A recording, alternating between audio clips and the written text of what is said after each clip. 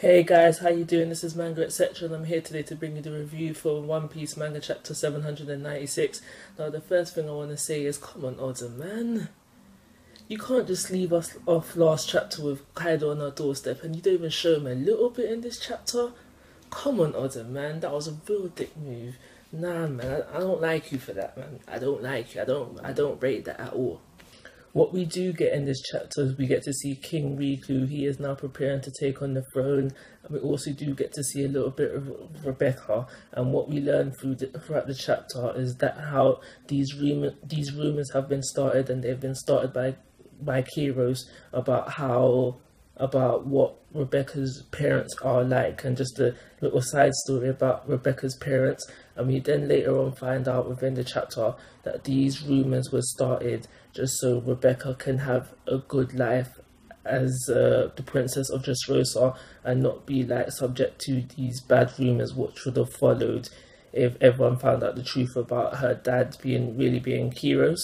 And to that I say, fine, okay, that's acceptable. We also learn about Mancheri's devil fruit ability. Some more depth is given to her devil fruit ability. We find out that she has, throughout the 3 days, because it has been now 3 days since Don Flamingo has fallen, so we have learned that throughout these 3 days that Mancheri has been healing everyone on Dressrosa, and we get some more depth into her devil fruit ability.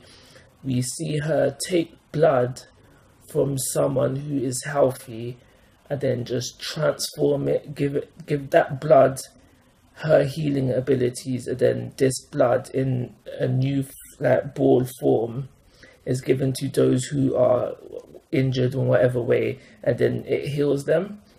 So yeah, like I said, there was just some more depth into a devil fruit ability. The most important thing about this chapter was the fact that now Sengoku and Tsuru, they are now on Dressrosa, and they've come to just see what is going on basically.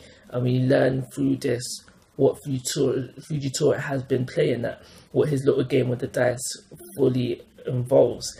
And we get to learn that how every day he rolls the dice once, and if any other number other than 1 comes up, then he's like, alright, cool, we'll go capture the Straw Hats and Trafalgar Law.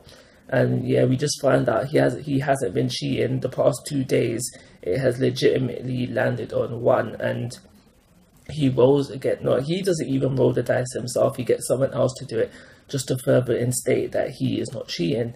And so today they have rolled the dice, and unfortunately, it has landed on 6.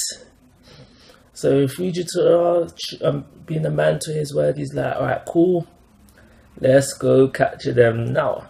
And just the Marines are just got Marines heading for the Straw Hats, and we've got Marines heading for the palace as well, for all the pirates that are within the palace.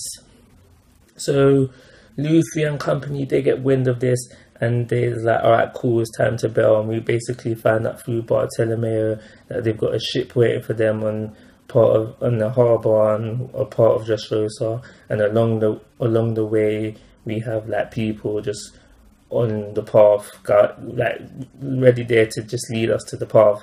So because the Marines were just on their doorstep, they decided to bail. And before I just talk about the rest of the chapter, I just wanted to mention how when Trafalgar Law heard that Sengoku was on the island, you just see a little speech mark and it says Sengoku. And so he's either, I don't know, I think there's something more to it, like he knows something about Sengoku, or he's worried about. I think there's just more to it, to the fact that we see Law see Sengoku. I think there's something more to that, but I'm not sure what. But yeah, I wanted to mention that there and then. So yeah, the Marines have come. Oh yeah, Bellamy was saved. Like he was in the house with them. I didn't realize that. Maybe I should have realized that Sabo was there, but Bellamy's there as well. He's with them, and I'm like, why, man?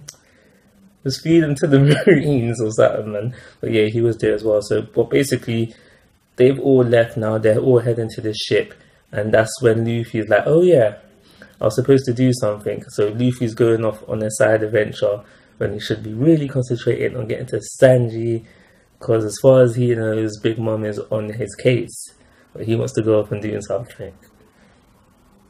And that's everything that happened in the chapter really. I found it quite funny when you finally see Luffy's woken up and he's just having these conflicting emotions, and then Zoro's getting pissed at him. I found that a bit funny. And yeah, that's it really. My rating for this week is going to be a 3. And like always guys, I'm asking for your thoughts and opinions. If you haven't already, please subscribe to my YouTube channel. Most importantly, take care, have a nice day.